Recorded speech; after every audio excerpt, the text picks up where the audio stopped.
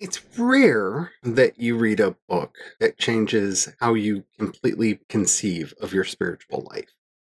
And recently, I've read two of them. I'm only going to be talking about one of them today, and that's Magic of the Ordinary. So let's talk about that, shall we?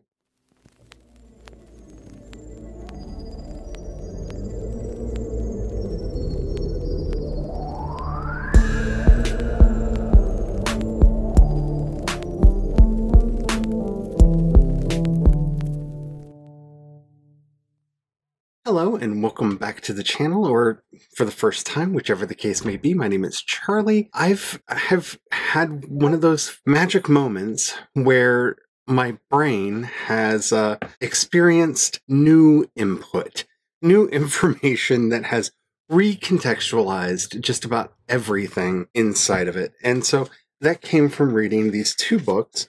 The first one is Magic of the Ordinary by Gershon Winkler. And the second one is The Hebrew Priestess by Jill Hammer. I will be talking about this one a lot more in future, but this one's going to take a lot of time to live with the information that's in here. There are a lot of practices in here that I am still trying out and playing with, and playing with is definitely not the right word, but I am doing the experimentation with, and yeah, that's a dense book with a lot of good stuff in it. But today we're going to be talking about this book, Magic of the Ordinary, and how it completely changed everything for me. So, a little bit of backstory. If you don't know, I am a practitioner of creation spirituality, and a big part of that is what we like to call deep ecumenism, where we look outside of our own native spiritual tradition and seek out wisdom wherever we can find it. And over the years, I have adapted a very eclectic spirituality, a lot of which is owed to Rabbi Rami Shapiro and his wonderful book, Minyan, which kind of gave me the basic spiritual practices that I do on a regular basis. My core theology really does come from kind of this mishmash of Lurianic Kabbalah and Matthew Fox's Original Blessing, Coming of the Cosmic Christ, Creation Spirituality, Reinvention of Work, Prayer, all the books by Matthew Fox. And, of course, my native Catholicism, which kind of influences all of this. As a result, I have, from a very young age, practiced variant types of magic and mysticism in an attempt to have a better relationship with God, the saints, and the angels. That has continued to this day. But this book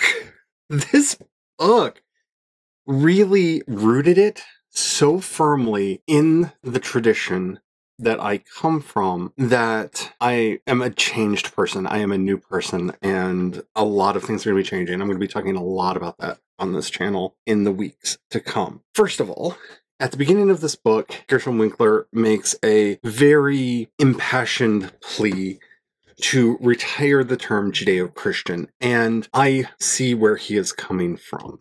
I really see where he is coming from. The animosity and violence that has existed on behalf of the Christian community for our Jewish brethren has been just villainous and evil for the vast history of the two religions coexisting. What I have always found most interesting is I've always been on this kind of quest to find that primordial Christianity, because I feel like the institutionalized church had moved it very far away from what it was intended to be. And this book kind of posits this idea that Judaism was simultaneously pushed away from its roots by the church as Jewish populations assimilated and modified their practice so as not to incur violence on behalf of the Inquisition and the pogroms that hit the community.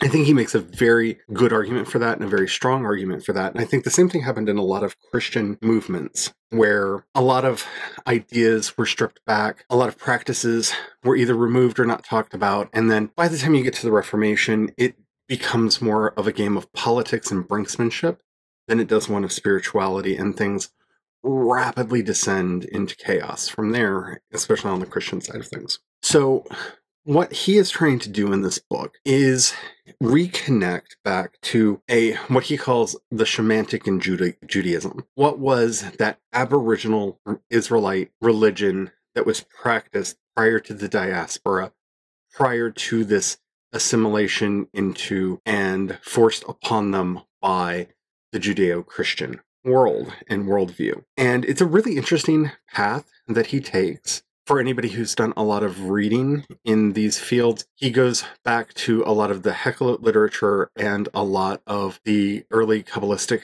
literature, and also spends a lot of time in the Talmud to reconstruct this way of seeing the world as blessing, as magical, as infilled with spirit and life, and reconnects to the rituals and practices and mindset that you would find in that early time period. And I actually felt a lot, when I was reading this, it reminded me a lot of Meditation in the Bible by Ari Kaplan, where he practices what he calls linguistic archaeology and tries to go back and discover what practices the prophets engaged in. And that's a fascinating book. We should talk about that sometime. And it also reminded me a lot of Bruce Chilton's Rabbi Jesus, where he does very much the same thing and goes back and looks at the early church and the early teachings of Christ and tries to see them as they would have been spoken by a first century Jewish rabbi, as opposed to a 3rd and 4th century Eurocentric Greco-Roman episcopate. And I really feel this urge and this longing to go back to this original state. I think he does a really good job with it. I'm not going to talk about everything that's in here, but I really enjoyed the path to getting into the story about how the 4 directions and the 4 rivers of Eden and how that connects to the 4 worlds that we find in the Sefer Yetzirah and throughout most of Kabbalistic thought, how that connects to everything. I really found that very powerful and very moving. And I also really like how the book is extremely endnoted, so you can see exactly where he's pulling all of his information from, and you can go and read it for yourself, you can check it for yourself, and I rather appreciate that, and I'm very grateful for that as well. The world view that he postulates in here is a very powerful one, and it is one that has really affected my practice a lot. Ever since I read The Way of Jesus by Bruce Chilton, I have been trying to get back more to this sense of what the 1st century Jesus and Paul would have understood as an exorcist and a prophet. And I feel like that path of thinking leads right back to this similar place that we find here of this shamanic Judaism, this Shamantic in Judaism, this world that existed, this folk religion that was very much there. And a lot of the things in here actually make some of the acts of Jesus and Paul make more sense. I am a firm believer that Paul was a practitioner of the Hekkelite practices of the Merkava mystics, and that you can really see that etched throughout his theology and his letters. I found such a profound connection. Like, this was the missing key that kept me from understanding my faith. This kept me from understanding my practice. This prevented me from connecting fully to the world around me and to God, the angels, and the saints. And I will forever be grateful to this book for doing that. Now, having said that, there's only one thing that I'm not even going to say that I disagree with the book about. I just find it extremely thought-provoking, and I have yet to have my mind settle on an answer to this. It is when he talks about the shading. And, I don't want to get into this. I may eventually make an entire video about the shading, but the word shadim is almost always translated into English as demon, and he kind of makes the argument that it's best translated like the Greek word daimon, more than the Judeo-Christian word demon, that they were nature spirits that were neither good nor evil. That basic misunderstanding has affected the way we have reacted to the world ever since. I don't know. I see his argumentation.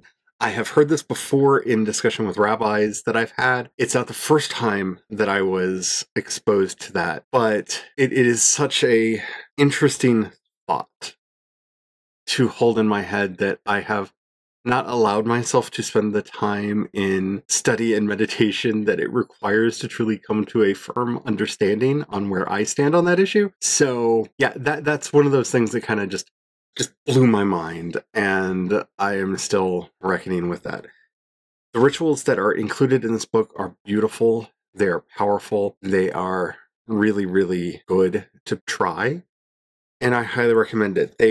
There is not a Kindle, at least as of the recording of this. When I got this book, there was not a Kindle version of it, so you have to get the hard copy. But it's worth getting. It's worth reading. I stopped highlighting some chapters because I found myself highlighting like entire pages. I have been taking notes and notes and notes, and I have redone so much of my own internal understanding of how I work, how the world works. This book has helped bring me alive in a way that very few works have. So I highly recommend it if it is something that would help you in your practice.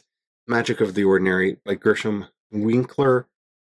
Definitely check it out. It is powerful. And we're going to be talking about a lot of how this has interacted with my devotions to the Black Madonna and to my own ritual life and my own life of ceremony and practice, because it has really changed a lot. And that's what a lot of what's going to be happening on this channel going forward. You'll also notice that a lot of the artwork is changing. A lot of that has to do, again, with this book. He associates the elements with different colors, with different of the Chayat HaKodesh, the Holy Living Ones, and I cannot find good reasons to argue against his schema, so I have adopted it. I hope that he is not offended that I am doing this. I am using this work with reverence for my Jewish siblings, sisters, and brothers. But yeah, it has really changed a lot, and I highly recommend this book if it's something that you think would help. I got it with this book, which is The Hebrew Priestess by Jill Hammer, and I, again, can't say enough good about this book, but that will be a future review.